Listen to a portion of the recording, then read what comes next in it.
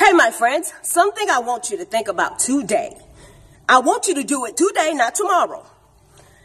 I want you to ask yourself, all these clothes you buying, all these shoes you buying, every single day you go out to eat, are you doing what it takes to get your health right?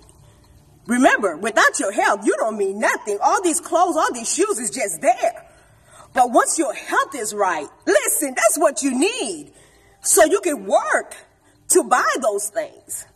You have to get your priorities straight. You can't tell me, you telling me, you're going out shopping, you're going out eating, but you don't want to get a membership to a gym.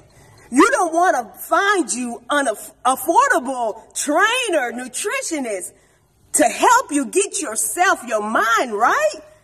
That don't make no sense to me.